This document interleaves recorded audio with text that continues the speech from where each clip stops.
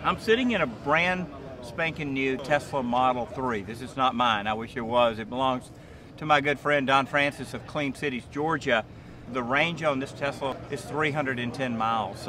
We've got a brand new 2018 Nissan LEAF here, and the range on this car, well over 150 now. I think it's estimated, gas now is around $2.90 or so, something like that. And you get 43 cents basically to the mile for a charge. So as you can see, money-wise, that's a big savings. I've got a BMW i3, which is a 100% electric car. It's got about 120-mile range on the charge. And then I've got a 50-kilowatt DC fast charger that can charge the battery in approximately 30 minutes when it's all the way depleted. Roadshows like this Clean Energy Roadshow we're here in Columbus is one of the efforts to try and educate more folks about the cars, the technology, and the charging technology as well.